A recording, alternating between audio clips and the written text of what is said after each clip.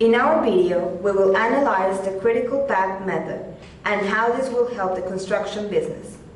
Project management in the construction business.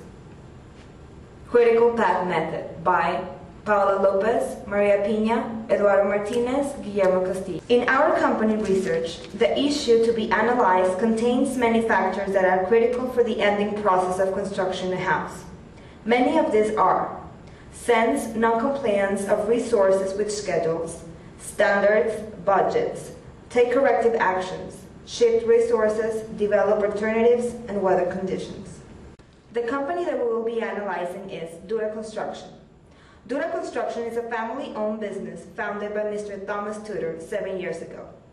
It is located in Hidalgo, Texas, and they build all over the Rio Grande Valley. They specialize in residential and commercial construction. After doing the critical path method analysis, the construction supervisor can conclude an estimate of the total time it will take to finish the project.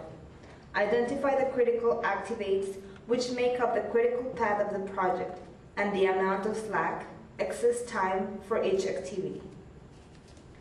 In our example for the application of the critical path method, we did a recompilation of all the essential activities that need to be performed in the construction of a house, as you can see in the following table. This table shows the different activities with their priority relationship.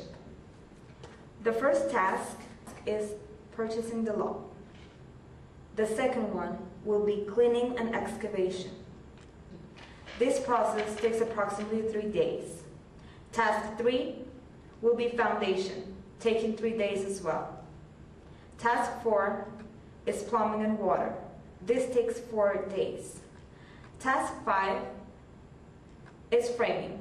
Task 6 is electricity. This process takes 8 days. Task 7 is sheetrock. This process takes 7 days. Task 8 is insulation, taking 2 days approximately. Task 9 is brick and roof, taking 8 days. Task 10 is tile and cabinets, taking 5 days. Task 11 is air condition, taking 5 days. Task 12 is painter and electrical outlets, taking 6 days of the process. Task 13 is showers, bathroom, and ceramic tiles, taking 8 days. Task 14 is landscape, sprinkles, and fence, taking 2 days. Task 15 is the cleaning, taking just 1 day. And the last task will be the inspection, taking just 1 day. By following this previous demonstration, we can continue building our critical path method diagram with the information provided in our President's activity table. After completing the diagram, we continue with the next stage of our analysis, which is to calculate the earliest start, earliest finish, earliest start, latest finish for each task. Earliest start is the earliest that an activity can begin. This can be calculated by adding the duration of each task and the following one.